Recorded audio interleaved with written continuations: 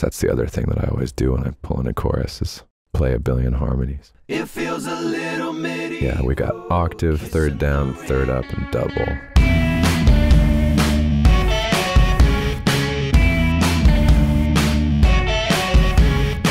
This episode is being supported by Tape It. If you currently use voice notes to record your ideas, you should try Tape It instead. So it started with you sat at a piano. Do you have any illustration of that? I don't know if I have a demo, but I have, you know, here's a vocal of it, and then let me isolate just the piano, because this would give you an idea of sort of how it sounded.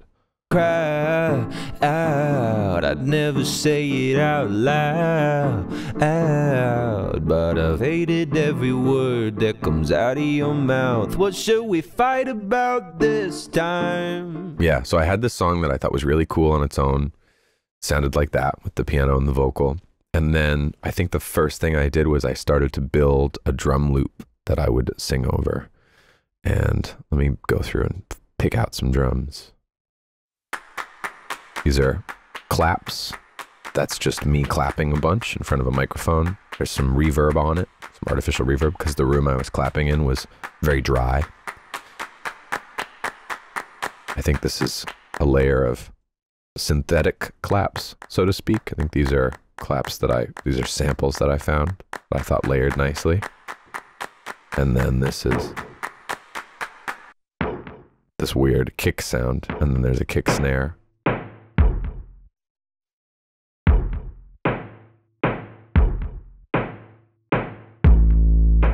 And there's a bass on top of it.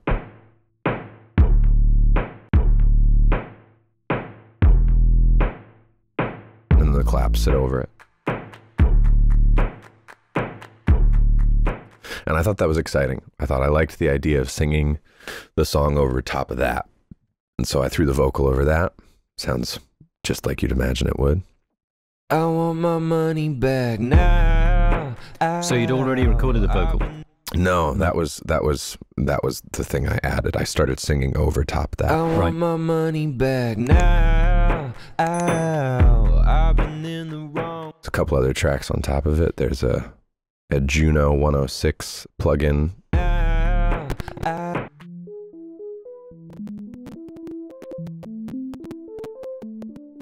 It's glitching out because I'm on my new M1 laptop, which is right.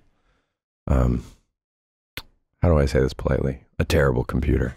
And and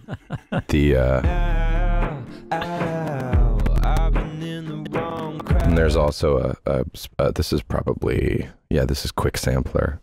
This is also playing at the same time. I thought that was super weird and cool. The sample I loaded in called Toy Music Box. This reminded me of like a merry-go-round or something. Every word that comes out of your mouth. What should we fight about this time?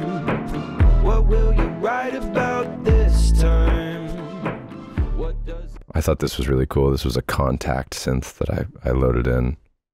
I think it's I bet it's a plugin called Analog Strings by Output, and then it's got Overdrive, Decapitator, and Valhalla Room. Without the processing, I bet it sounds like violins. Yeah, like this sounds like Psycho, right? In the shower. But then it's super distorted. It's interesting how when isolated, all these different elements actually link in to the lyrical elements quite well. You know, right? It's quite yeah. I find that, like, you know, music is the production world is sort of, you were saying it earlier, it's completely limitless, right? You could take a song in any different direction, and there's no status bar on a song. You don't ever get told it's done or it's complete. So I do try to be as sort of like thoughtful as I can be in terms of, you know, okay, what am I saying here? What am I trying to articulate emotionally? Like, what should I add? What should I take away? Because then it gives me kind of a compass to go by of like, all right, well, here's the song. Let me see what I can add, what I can subtract. I think there's also this is a cool Omnisphere patch that is run through clip distortion. That was really cool. If you, like so many of our guests, use voice notes to capture your ideas, you will love Tape It. It's the iPhone recording app designed specifically for musicians and songwriters. With Tape It, you can record straight from your lock screen, set markers, add notes, and even include photos of settings. Plus, there's Cloud Sync, you can import your old voice notes, and to stay on top of it all, Tape It has great labeling features like automatic instrument detection. And all of the above is free. If you currently use voice notes, switching to Tape It is a no-brainer.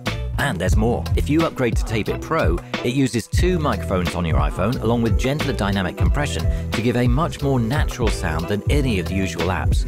And we have a huge offer for you. 50% off Tape It Pro if you upgrade now. Just go to the app and select Tape Notes in the onboarding process or click the link in the description below.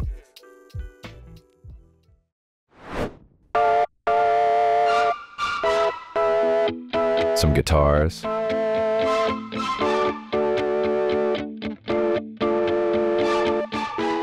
So that's on this pre-chorus, I believe. Should we fight about this time? What will you write about this time? What does it matter if you're not fine? You should have kept that shit off. There's a plugin by FabFilter called FabFilter Twin 2 that I think is amazing. I don't know how this sounds.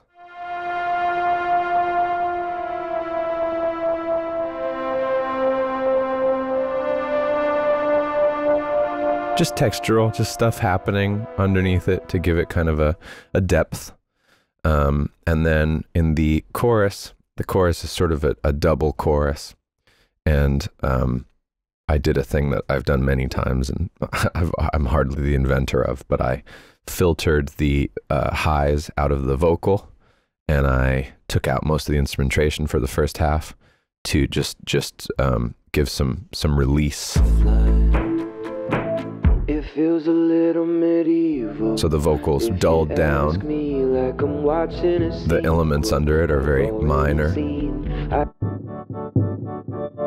Even the drums are dull. It feels a little medieval. Kissing the ring. Brought in some really big synths over top of that.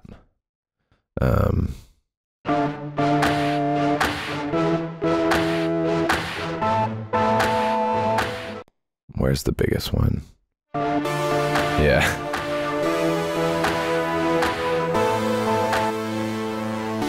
Some like Stranger Things 80s synth.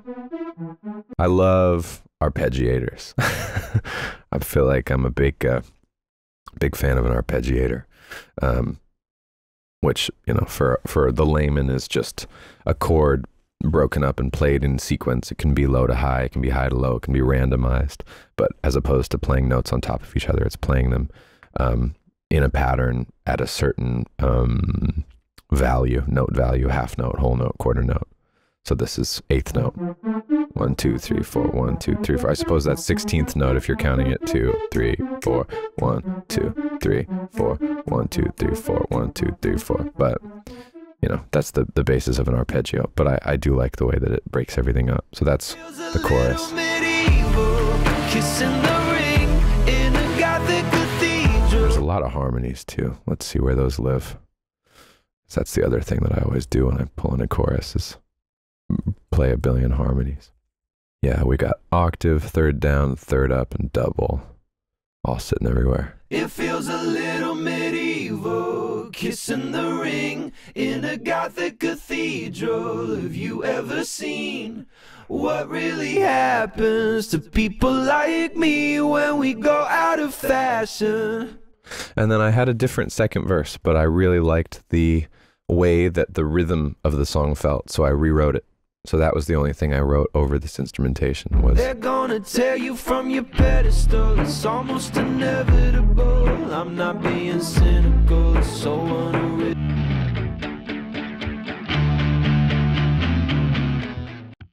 Cool guitar, cool bass over it.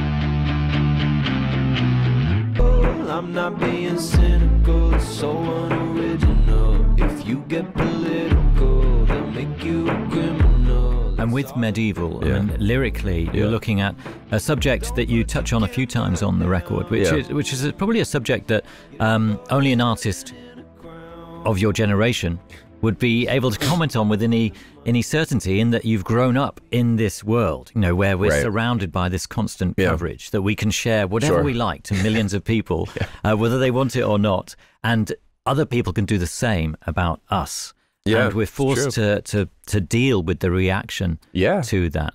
Yeah, I think this song was a kind of a layer cake of things for me. I think there's the sort of probably most obvious angle of it, which is that it's about, you know, cancel culture and being eviscerated online. But I think the other thing, and the thing that really was the impetus for writing the song in general, was more to do with the sort of, like, not cancellation, but a kind of a cultural thing that I don't even think is very new, which is a thing becomes popular and it's in vogue, and there's this kind of mass, like, oh, we love this thing.